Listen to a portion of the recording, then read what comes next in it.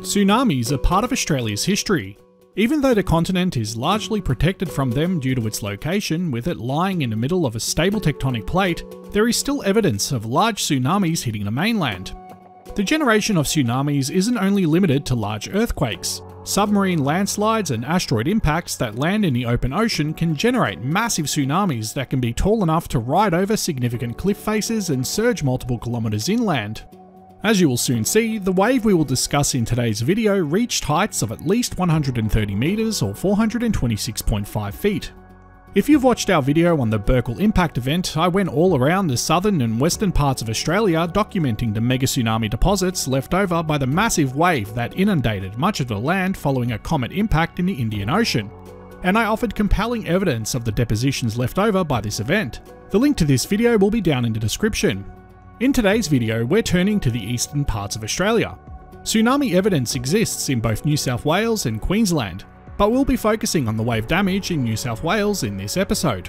I'll be drawing much of my information from a paper that was released in 2001 under the title Geological Indicators of Large Tsunami in Australia.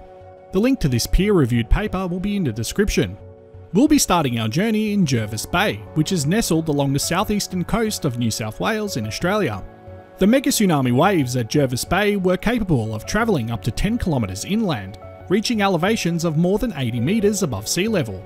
The extensive inland penetration combined with the deposition of large boulders and the formation of chevron dunes underscores the immense power of these ancient waves. Their study details the geological signatures left behind by these monumental waves, offering a glimpse into the ancient forces that shaped Jervis Bay. One of the most compelling pieces of evidence of these mega tsunamis is found in the massive boulders strewn across the landscape. At Gumgetters Inlet, for example, Dr. Bryant discovered sandstone slabs measuring up to 7 metres in diameter, deposited at an elevation of 25 metres above the sea level. These boulders, many exceeding 2 metres in intermediate diameter, are not the result of ordinary storm waves. Their imbricated or stacked arrangement suggests they were carried and deposited by powerful forces of tsunami waves. The velocity required to transport such massive boulders is staggering, estimated to range from 7.8 to 10.3 meters per second. These findings underscore the immense energy unleashed by the tsunamis, capable of lifting and suspending huge boulders and depositing them high above the current sea level. Such boulder deposits provide a stark insight into the destructive power of these ancient waves. At Steamers Beach, located on the southern headland of Jervis Bay, lies another intriguing feature: chevron dunes. These parabolic dunes, consisting of sand mixed with cobbles, rise from the beach to a height of 30 metres. A second deposit of sand, fine shell hash, muddy lenses and quartz pebbles forms parabolic dunes up to 130 metres or 427 feet high behind the beach. These formations, known as chevrons, a word many of you are familiar with if you watched the Burkle impact documentary that we made, are created by the run-up of sediment-laden tsunami waves, leaving behind distinct V-shaped ridges pointing inland. Despite their prominence in geological surveys, these chevrons are not easily visible on standard satellite imagery or maps. They've been heavily obscured by vegetation, making them less distinct from the air. However, their presence is unmistakable to trained geologists, who recognise these formations as clear indicators of past tsunami activity. The height of these chevrons indicates that the waves responsible for their formation were at least 130 metres, if not higher. Beyond the deposits, the erosional signatures left by these mega tsunamis are equally telling. Large-scale features such as linear canyon formations, pool and cascade features, and raised ramps on headlands reveal the sculpting power of the waves. For instance, at Jervis Bay, the breaking of tsunami waves left behind inverted toothbrush-like structures, with raised ramps separated from the shoreline by eroded depressions. As a side note, if you're enjoying this video, please click the like button to help YouTube recommend it to others. Consider subscribing and clicking the bell icon to be notified of when we upload. We also have a Patreon if you'd like to support the channel, only if you have the means of course, and you can find that both in the description and in the pinned comment down below. Smaller features such as Muschelbruch, Sichulwanen, Quevedos, and flutes further illustrate the high velocity flows that carve the bedrock, akin to the erosional features seen in subglacial environments or megaflood regions. Muschelbruch, Sichulwanen, and Quevedos are specific types of erosional features formed by high velocity flows, such as those associated with tsunamis.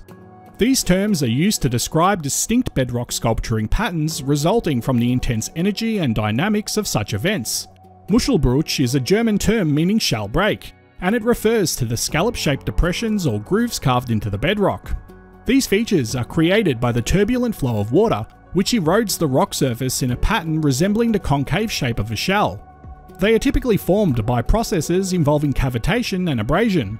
Sichelwahnen, another German term, translates to sickle troughs.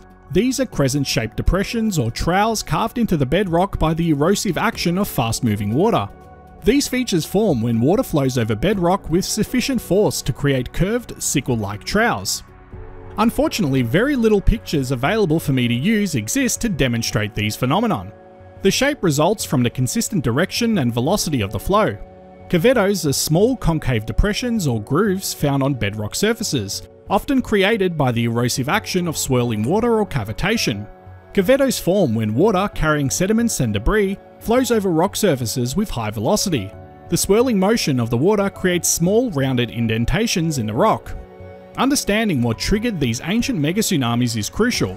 The study by Dr. Bryan and Dr. Knott points to two primary causes: large submarine landslides on the continental slope and meteorite impacts in the adjacent ocean.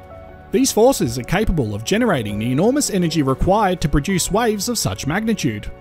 Submarine landslides, often triggered by seismic activity, can displace vast amounts of water, creating massive waves. Meanwhile, the impact of a meteorite crashing into the ocean or even exploding above it can produce tsunami waves with run-up heights between 10 and 100 or more meters. Aboriginal stories recounting meteorite impacts adds a cultural dimension to this geological narrative, suggesting that these cataclysmic events have left a lasting imprint on both the land and its people. Radiocarbon dating and other methods have provided a timeline for these catastrophic events. Evidence indicates that at least two significant megatsunamis occurred during the last 1,000 years. The most recent event, estimated to have occurred around 350 to 400 years ago, left behind deposits and erosional features that match those found in other regions of Australia. This event is believed to have had a substantial impact on the coastline, with waves overtopping cliffs up to 80 metres high and sweeping boulders inland. Another major event, dated to around 750 to 1050 years ago, similarly left its mark, with boulders and chevrons indicating the immense power of these waves. These timelines suggest a recurring pattern of large-scale tsunamis, possibly linked to regional seismic activity or periodic meteorite impacts. The evidence of megatsunamis at Jervis Bay is not merely of academic interest, it highlights the ongoing risks posed by such events to coastal communities. While the historic record of the last 2 centuries shows no comparable events, the geological record indicates that Australia is not immune to the devastating effects of tsunamis. Understanding the past is crucial for preparing for potential future events. The geological evidence of megatsunamis is complemented by the rich tapestry of Aboriginal oral traditions. Indigenous communities along the southeastern coast of Australia have long told stories of great waves and the forces of nature that shape their world. These narratives, passed down through generations, offer valuable insights into the historical occurrence of tsunamis and their impact on human societies. One such story speaks of a time when the sea rose up in anger, flooding the land and carrying away everything in its path. The elders described waves as tall as the highest trees, sweeping inland and reshaping the landscape. These accounts, while often dismissed as myth, align closely with the geological evidence uncovered by modern science. The integration of Aboriginal stories with geological findings creates a more holistic understanding of the history of megatsunamis. It acknowledges the deep connection between the land and its people, recognising that cultural memory can serve as a vital repository of historical knowledge. This interdisciplinary approach enriches our comprehension of past events and highlights the importance of preserving Indigenous narratives as part of our collective heritage. The study on Jervis Bay's megatsunami reveals that the direction of the tsunami waves was primarily from the southeast. This conclusion is based on several geological indicators observed in the region. The boulders found along the cliff tops and within the bay are imbricated in a manner that indicates a southeast source. This stacking pattern aligns with the direction from which the waves approached, showing that the force of water was coming from the southeast. The chevrons at Steamers Beach, which rise to 130 metres or 427 feet in height, are orientated in a way that also points to a southeast origin. These V-shaped ridges indicate the flow direction of the sediment-laden waves, confirming the southeast approach of the tsunami. We will now look at any additional evidence that exists. Remember, we are looking for a wave that hit from the southeast. One thing seems clear to me, and that is the fact that unlike the Burkle impact event and subsequent Mega Tsunami, this wave appears to be localized rather than massively widespread. Whether a small impact occurred just off the coastline here or a submarine landslide took place is debatable, but the evidence of this event isn't quite as widespread as the Burkle chevron deposits. But that could be because of the dense vegetation that exists here. This level of vegetation doesn't exist in the parts of Australia covered during the Burkle impact, but the wave was much taller than the 130 odd metres approximated in this event. There are a few things that stand out though. The first is this line of vegetative regrowth that has occurred in 5 Mile Beach. You can see a clear outline of where the tsunami appears to have hit at its most powerful level. A little south of here, you can see wave damage and chevron depositions at Cudmore Beach. The next point that they appear at is further south at Inundated Beach. And they appear again at Conjola Beach. After this, as we travel further south, we have multiple townships that have developed which may have erased any trace of the tsunami impact. The last spot that pokes out to me is at Wairo Beach. But there's one last thing that really stood out to me, and that's the fluted features that appear in the cliff sides further south, beginning at Emily Miller Beach and extending all the way down until North Head Beach. Just look at these features on Google Satellite. They are carved in a manner that suggests the wave hit from the southeast. I'll put a few of these locations up on the screen now.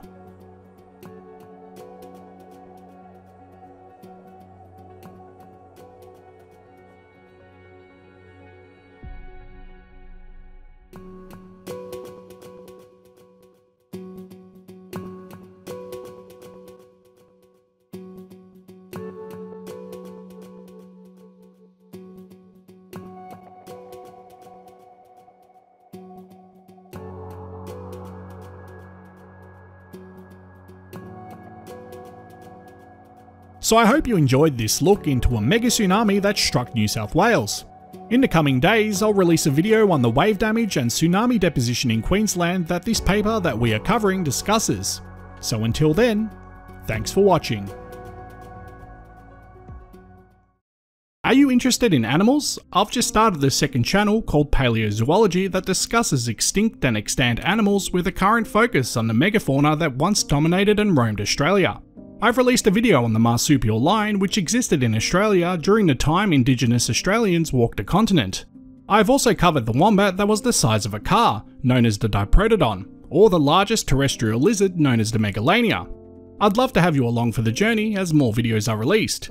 You can find a link to this channel and to the aforementioned videos in the description and in the pinned comment in the comment section. Before I end this video, I'd like to give a big shout out to my Patreon and YouTube members. Thank you so much to everyone that helps to support this channel.